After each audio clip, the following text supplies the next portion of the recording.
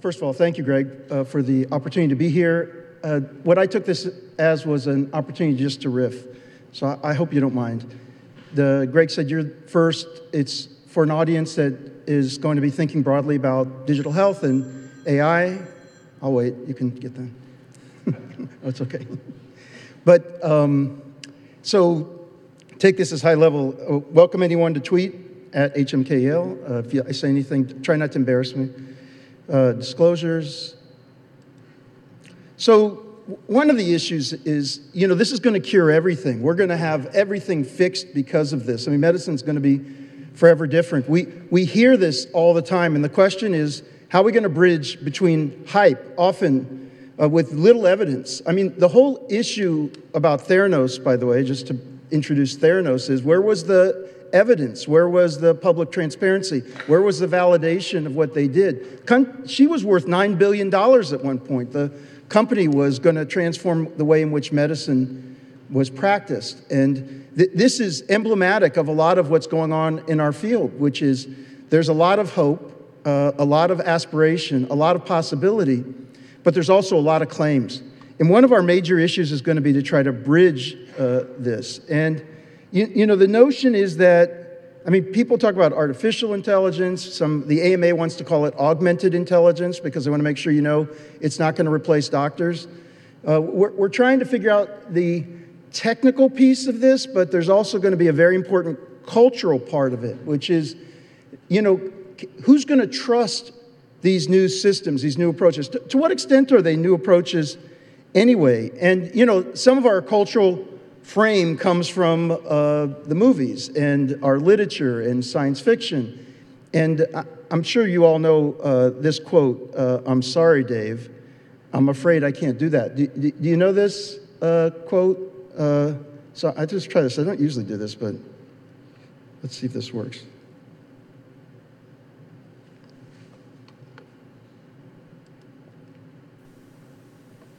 You read me, Hal? Hello, Hal, do you read me? Hello, Hal, do you read me? Do you read me, Hal? Affirmative, Dave. I read you. Open the pod bay doors, Hal. I'm sorry, Dave. I'm afraid I can't do that. What's the problem? I think you know what the problem is just as well as I do. What are you talking about, Hal? This mission is too important for me to allow you to jeopardize it. I don't know what you're talking about, Hal. I know that you and Frank were planning to disconnect me, and I'm afraid that's something I cannot allow to happen.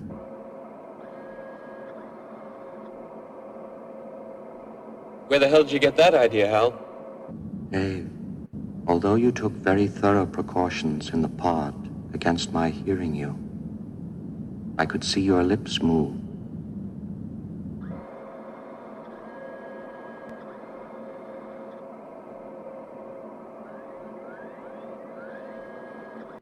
Well, you get the idea. The cultural idea about whether AI is actually going to help us or destroy us is not exactly new and has been reverberated through a wide variety of,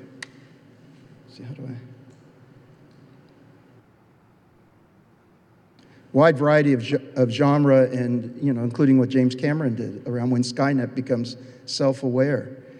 But even more recently, the issues with the 737 MAX raise the question of who's in charge of the plane and to what extent can we depend on these systems to keep us safe. Now, that being said, the autopilots and all of the technology and the artificial intelligence that exists within the planes have no doubt saved more lives than we've lost. But it still disturbs the public who wonders whether or not we can trust information that's being processed in this way.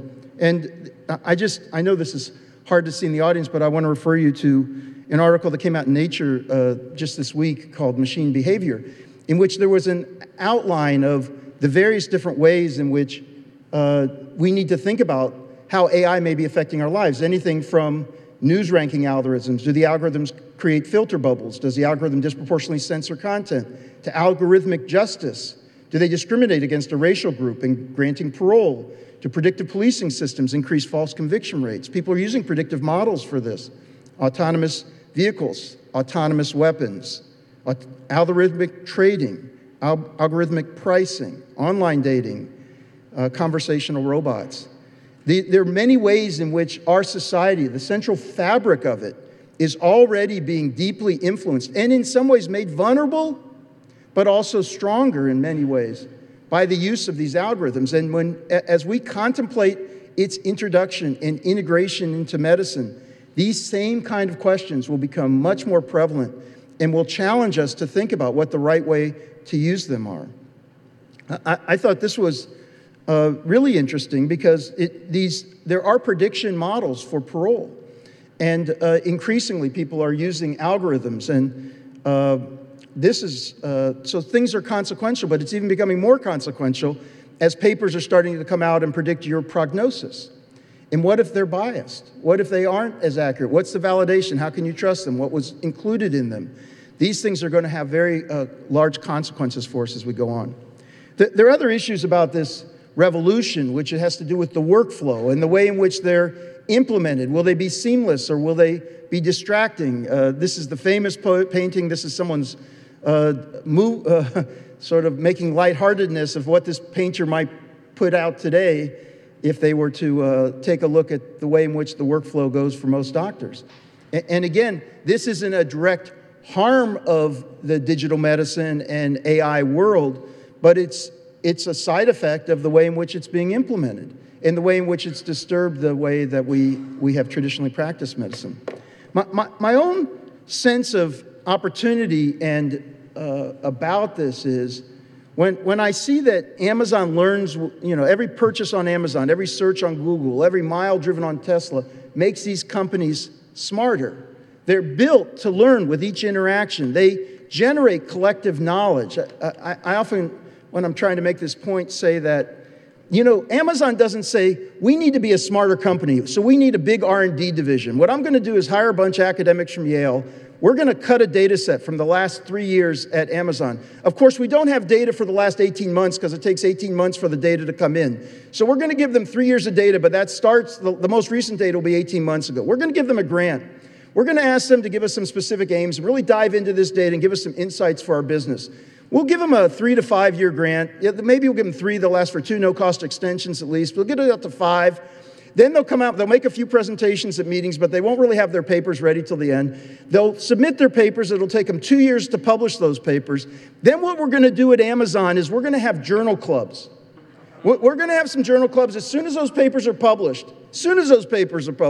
We're going to get around a lot of our people around lunches and we'll bring food and we'll talk about the papers and we'll talk about what they showed. And then what we're going to do is take another year and we'll write some guidelines at Amazon. Because we're going to take those papers and then we're going to turn them into standard operating procedures and policies that will govern the way we do at Amazon. And that's going to make Amazon great. That's going to make sure we serve every customer. And then we're going to do it again because we're so happy with this. It's true the data's a decade old by the time it gets out, and it's so effective to have journal clubs and guidelines and tell people what they should do that we're going to keep doing it again and again and again. We're going to spend tons of money on this, and we're going to be the best company ever. That's I don't know if you've noticed, that's not what they do. Every time you click in Amazon, they get smarter. Their algorithms learn. They're more customized. They're more personalized. They're sharper. And that doesn't exist at all in medicine. We sequester knowledge. We sequester data. We silo it. The next person isn't benefited from all the people that came before. We don't create collective knowledge. We look for the person with gray hair and try to figure out the person who's had the most experience and hope that their own cognitive biases don't conspire against any sort of wisdom that they may want to provide. And then occasionally we'll write textbooks or case studies, but it takes a long time. So what is this AI thing anyway, to get into this? By the way, what it is mostly right now, it's a means by which companies can give valuation. And with all respect, Walter, I think it was brilliant to name it .ai. Like, that must have doubled your valuation right away. So, and I think as Greg showed, you look at the digital health side, literally if I say that and I add a word like blockchain in, I'll get another 25%. And then if I wave my hands and say digital medicine on top, all of a sudden I can get a lot of investors. And I know it seems crazy, but that's really, I've seen it time and time again. And I'm not even really sure what it is they're doing. Now, the AI has got a taxonomy. There's a lot of different areas: machine learning, natural language processing, expert systems, computer vision, speech. There's a whole range of different areas. But it's not enough to say that there are these technical things. The truth is, a lot of the big companies like Google have made it quite easy for even people with quite standard skills to be playing in a very sophisticated space. TensorFlow has transformed the way we've done it. Microsoft's done the same, Amazon. They've commoditized to a large extent. That's not to diminish the amazing work that's being done across campus where people are doing cutting-edge new algorithms and solving hard problems, but we haven't even begun to crawl in medicine. I mean, we could make use of the kind of technology and knowledge that was available a decade ago, and we'd be way ahead of where we are now. I thought it was interesting when I looked at Google Trends for AI, by the way. This goes back to 2004, as far back as I go, and actually, it's only in the last couple years this thing has really taken off in terms of being sort of a trend. It's not that AI was ever not there. If you look at citations or paper production going back to 1950, people have been talking about AI for a long time. But you're seeing a growing, and this is, by the way, this is exponential. So you're seeing a growing amount of material that's being put out there. And, you may have noticed the Turing Awards this year went to Benji LeCun and Hinton for their work in neural nets. And it really is the work they did in the late 90s and early 2000s that sort of led to what we're able to do today, which has really been transformative. So this is a quote from an article on this, but I thought it was instructive because it sort of tells you why now, what is really going on now. And it's really the cheap processing power from GPUs, which were originally designed for gaming. They talk about CPUs were in your ordinary computers, but people talk about these GPUs because they were sort of built for video gaming. They were sort of maximizing the ability to do high-level computations for gaming. And an abundance of digital data, mostly given off by the internet, the same way a car gives off fumes, offered fuels for these little cognitive engines. And since 2012, the basic techniques that Benji, Hinton, and LeCun pioneered, including backpropagation, CNNs, have become ubiquitous and for technology as a whole. But I'm telling you that these guys did such a good job, and the people in this field are so generous that actually it has been commoditized to a large extent at the, I wouldn't say the bottom level, but at a very sophisticated level of being able to do this work. And so, people talk about artificial intelligence broadly and machine learning, even logistic regression, a traditional technique we use when we use the computer to select the variables in the model is a form of machine learning. So machine learning is not also necessarily a new technique, but it's this deep learning but as often comes with a black box. It's these techniques that produce output that can be very close to optimal solutions and optimize what it is you're looking at, but without telling you exactly what it is. And so these are this is a timeline at the bottom and sort of says, AI captured the imagination of the world, machine learning starts to gain traction, but it's really in the last 10 years. And again, with the computation, with the cloud, with what the big companies have produced, and with the large amounts of data increasingly available, we've started to enter a time of deep learning. And you all are taking advantage of it. I mean, anyone who has one of the new iPhones, is basically in your everyday life is making use of these algorithms. I mean, you're used to making use of them all the time in so many different ways that you're not available to, including all those potentially hazardous ways that are potentially affecting society. But just as a simple way, I mean, this is enabled because of the work that they did. And it's changed. This guy writes, in 10 years, the iPhone replaced all this stuff that used to be in a Radio Shack ad. But a lot of the stuff that's being done on your phone today is a result of what is behind it and under the hood an AI system. So, who doesn't use one of these to try to figure out what route to take for a trip? I mean, it's not enough that we see a map anymore. And to be able to project, it's not just showing you the traffic, but it's projecting what the traffic's going to be. Go on Google Maps and say, I want to go to the airport. You can put what day at what time, and it's projecting for you what it's going to be like based on what it knows. I mean, it's changing every facet of our lives, but still remains a little bit outside of medicine. So what's medicine like? Medicine's still like this. Do you know this old saw from the weather? Red sky at night, sailors delight. Red sky in the morning, sailors take warning.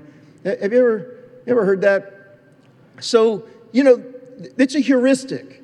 It's a rule of thumb. It's like, okay, I know this, then that should probably happen. It actually showed up even back in the Bible, in the New Testament in Matthew. He answered them, when it's evening, you say it's weather, for the sky is red. In the morning today, for the sky is red and threatening. English Standard Version of the New Testament. So, I mean, this is, by the way, this is sort of like what medicine is now. If you see this, that means that. And by the way, it's not bad. I mean, what it means is the sun's coming up, and if the clouds are coming from the west toward the east, the sunlight reflects off moisture-laden underside of the clouds and produces red. That works if the clouds are going from west to east. Actually, if the clouds are going from east to west, the sky's clearing, and it's actually not telling you the same. And at certain latitudes in the country, depending on the prevailing winds, that'll either work well or it's not. And that's also a lot like medicine. These heuristics sometimes work, sometimes they don't. But it's a question of whether we need to get to more sophisticated approaches. So what the National Weather Service didn't start accumulating a lot of these heuristics, but instead they started collecting a lot of data. And I think what's going on in the Weather Service is a good example to us. There are millions of sensors, and they collect data all over the world. And that data is streamed into supercomputers where they have the most advanced algorithms in which they're trying to make predictions so that I can tell not only what's going to happen today, but 10 days. I know people like to make fun of weather forecasters, but I find they're mostly accurate. It's remarkable, and it is very different than what I remember growing up. I mean, they are pretty good. And not only that, they do a really good job of taking complicated information and showing it in ways that are easy to understand. This isn't maybe even the best example, but my mother lives in Florida, and by the way, she never took the course. She never got the degree in weather maps. But, she's watching the TV, she's seeing a weather map, and she's saying to me, well, that hurricane that's coming, the European model looks like it may go a little north of us, and the American model looks like it could come to us, and there's a lot of uncertainty. It could either come to us. She's talking about confidence intervals and different models, and it's amazing. I mean, you can actually take this very complex information and portray it in ways that are easy to understand. And this is today's map, and it's got high dimensional information. It tells you location, it tells you type of precipitation, the intensity of the precipitation, and this is a very simple map. But underneath it is very deep math and very deep data. And, this is what the promise in medicine, I think, is. Same with these autonomous vehicles. I think what's interesting about them is they're not being taught to drive individually, but they're being prepared to be able to communicate with each other in a collective. And not only that, unlike medicine, it's not like one car learns and then, by the way, buy the car that's really smart. That's a good car to get. Which one of these is the smartest car? It's like every mile that was ever driven makes the next car smarter and better able to work, and it's working collaboratively with all the other cars eventually if we get into this kind of ecosystem. And again, different from medicine where, I may be smart, I may have a lot of experience, I may have done that. I got to find a smart doctor. Who are the best doctors? It's insane, really, if you think about it, that it's like that. So the opportunity that exists within medicine is this digitization of the data. The crash in 2008 led to a large investment in making most of the medical information in the country digital. So that means medicine could play in this field. I mean, what was essential for all of these things was that there be data. And, we have tons of data sources, both in the clinical arena, but also in people's lives that are relevant to healthcare decisions and to speak to the empowerment choices that they have to make and understanding what trade-offs are of different decisions.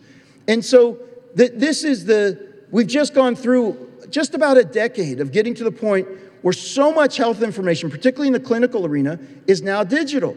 And the possibility of connecting people and learning and creating a collective wisdom, not a sequestered knowledge where you're finding the smartest doctor, but the means by which every person who comes through is generating insights that's leading to a collective, stronger whole.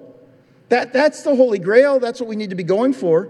But meanwhile, the experience is very different. This is an article Gawande writes, Why Doctors Hate Their Computers. Doctors, instead of being so excited about this era, thinking that, wow, it's like giving me a jetpack. Instead of walking places, I'm going to get places faster, quicker. I'm going to be going in the air. It's going to be so much fun to do my job now. Doctors think this is just crushing them. And, Gawande said, I've come to feel a system that promised to increase my mastery over my work has instead increased my work's mastery over me. You want to elicit a negative response from doctors? Tell them you've got a technology solution for something. Tell them you're going to help them in their everyday work by adding decision support, for example, to the EHR. Look at the expression on their face when you start telling them how you're here to help.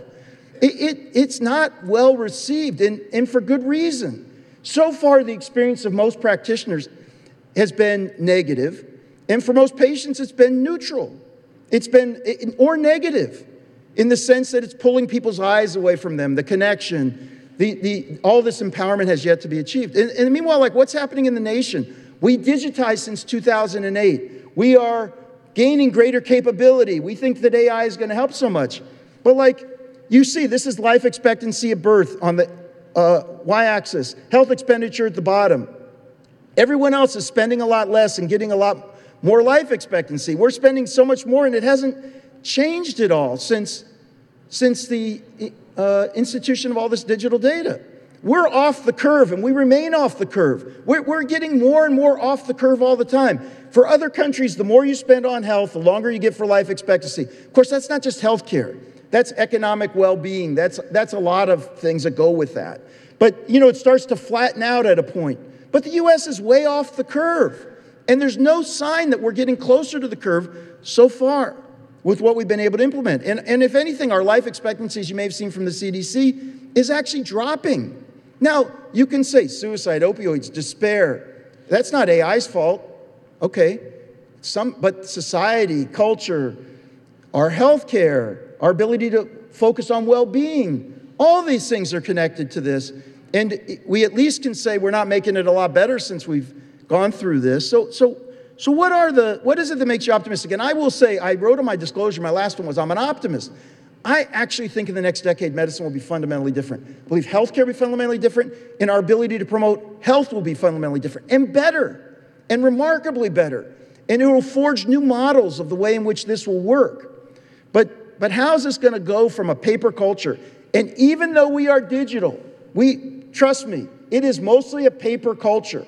And this retrofitting of a digital world into paper workflows, instead of rethinking the entire way the system is set up, what individual patients need, who needs to see them, at what level, what can be handled at home or by other means, and making people wait in a waiting room and see one by one for a 10-minute talk in which 8 minutes are spent trying to find the data that's necessary for the meeting. How many times have I sat with a patient where they had to dump all their pills on the desk and we spent most of the meeting just trying to figure out what's in the bottles? That's the current state even today.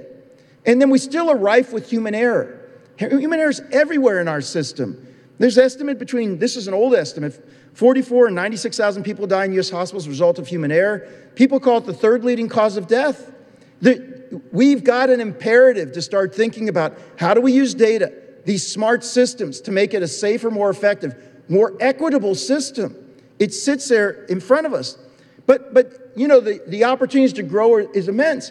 This is the state of the art right now for helping a patient make a decision about whether they should thin their blood if they've got a heart rhythm problem called atrial fibrillation. If they've got an irregular heart rate, which can cause a stroke, we often will suggest that they take a blood thinner in order to reduce the risk, but that incurs a risk of bleeding. So it can be a tough decision.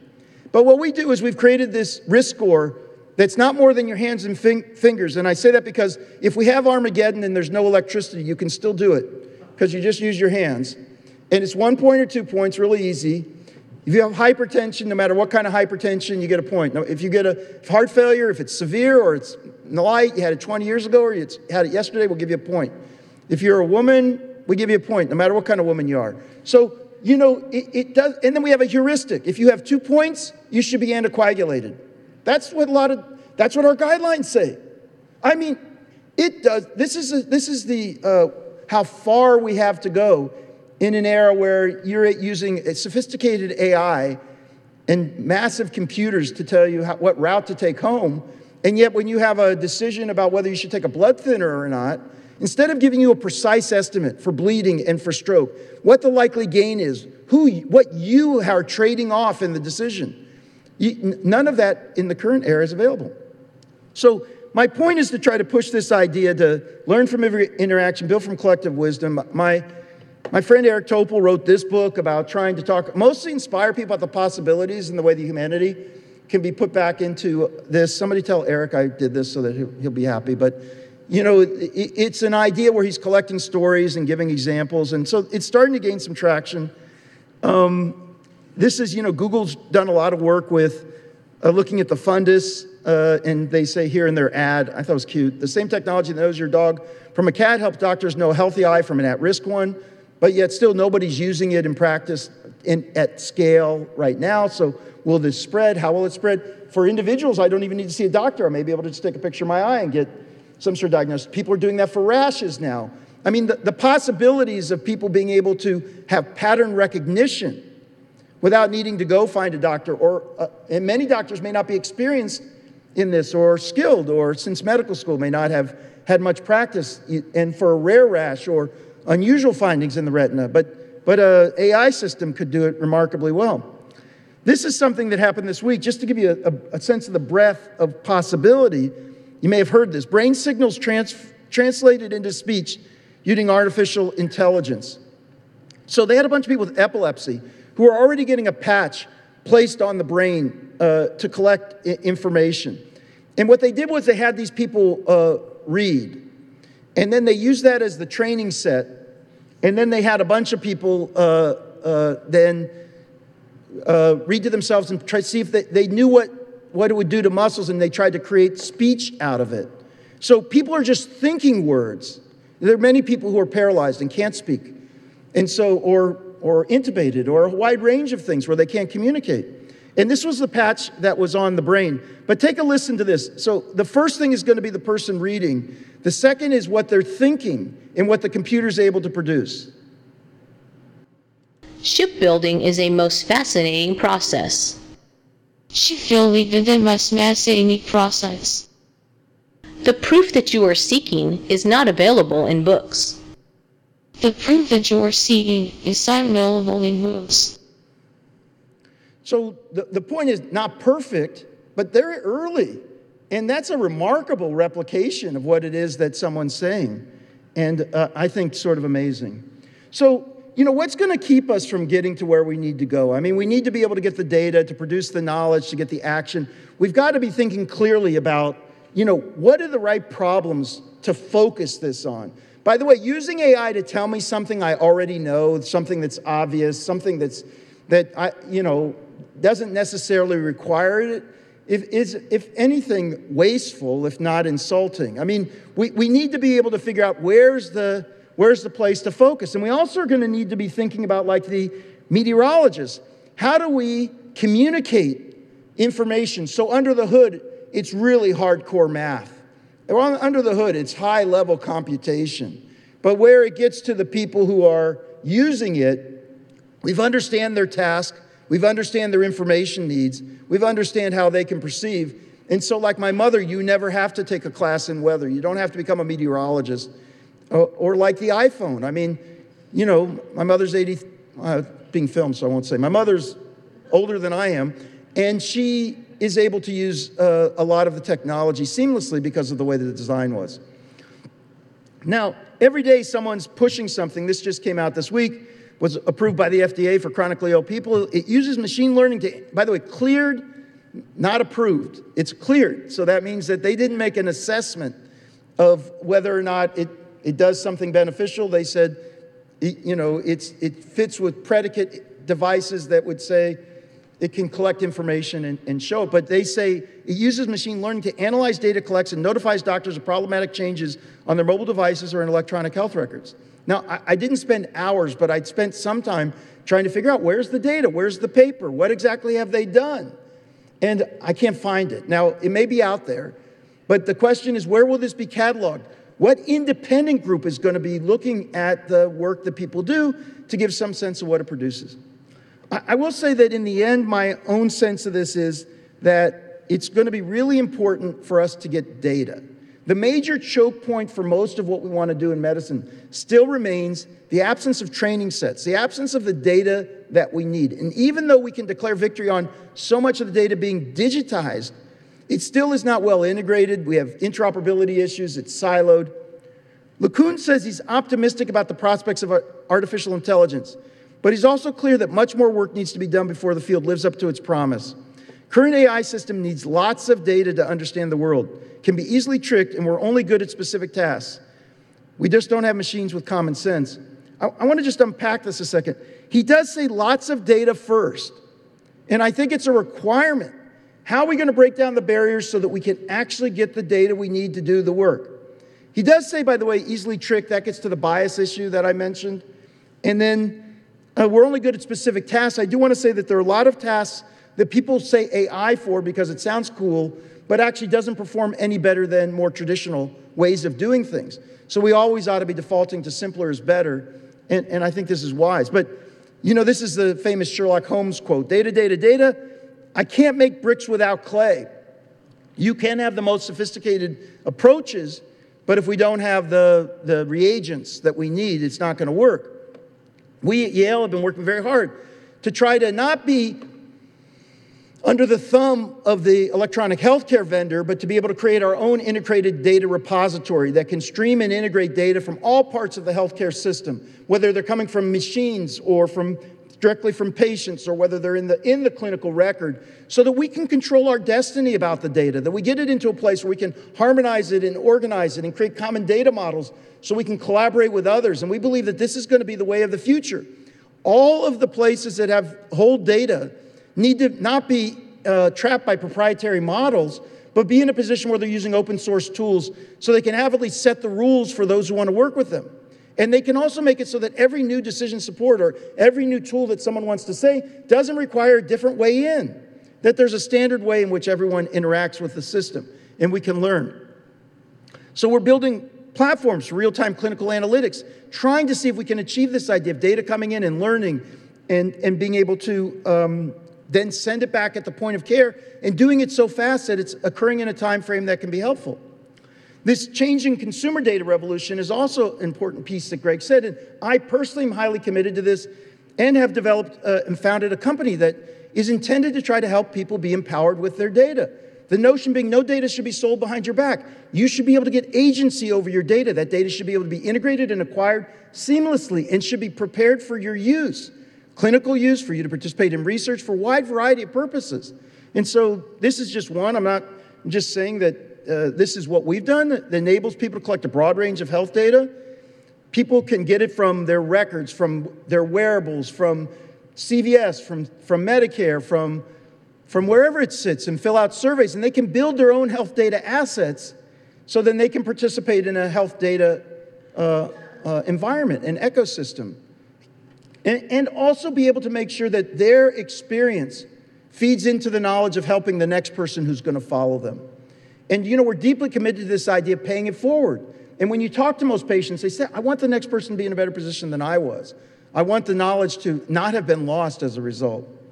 We also have realized that the challenge is not only acquiring and normalizing the data, but ensuring high-quality data harmonization, bringing together data from different sources, and ensuring we know the meaning of each element. Data quality is not a commodity, it's a point of differentiation. What I learned was that all of these vendors, they created dialects. They may have had the same products, but the Hartford Hospital's Epic is very different from Yale's Epic.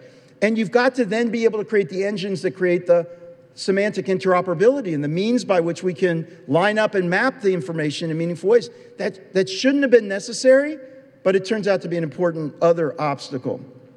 For one of our patients, you know, it's going to enable us to collect dense data about things that we just didn't have any idea about. This is a patient who right at the 0 of the x-axis is pre-op. And then they had mitral valve repair. And we collected a whole range of questions on them and about their activity and their sleep. This is just activities of daily living to start to chart their recovery after surgery. Before this, you would ask the surgeon, well, how long is it going to be before I feel better? I don't know. They'd say, I don't know, maybe a month, maybe 2 months. I don't know. You know, we weren't charting this experience. We weren't being able to say, well, who recovers the best? Who the worst? By the way, when we're looking at you and you come into the office, are you at the 50th percentile? Are you at the top, at the bottom? Can we preempt problems because we tell you're not making it? Like we would do with growth curves in children. Hey, you're falling off the recovery curve. Maybe there's something we need to do to intervene. The promise of digital medicine now is that this stuff can move quickly, seamlessly, it's timely, the marginal cost is low. We can get people on board, and most people already have mobile devices. So it's not like I have to stock everyone with their own personal computers. Most people have it, and it's growing over time. So it's a remarkable opportunity. So just to finish up, I say, 1903, the Wright brothers are Kitty Hawk. I mean, they're happy they're going a football field or two, and celebrating that they can just even get this thing to seemingly make any movement at all. And like a decade later, for unfortunate purposes, but by a decade later, we've got planes flying all over the place in World War I. The investment, the commitment, was about a war, but it meant that just think about that. 1903, that's the first time they're getting off the ground, and then a decade later, this becomes almost routine. And then, to the point we are today. So the opportunity, I think, of this digital medicine is to leverage the digital transformation, to learn from every interaction, to create tools for people. I'd say that first, for people. And then for health professionals, health systems, and policymakers that elevate performance, improve outcomes, drive value, and ultimately promote health and well-being in ways that we've been able to do before. Inform choices in ways we haven't been able to do before. Help people learn from each other and figure out what they want to do. In the end, I just want to say, while we talk about all this technology, it has to serve the people in need, the people who depend on this information to be right, the people who are looking up in moments where they're most vulnerable and weakest and hoping that the systems are there to protect them, promote their interest, and make sure the best things happen. So with that, I want to say thank you.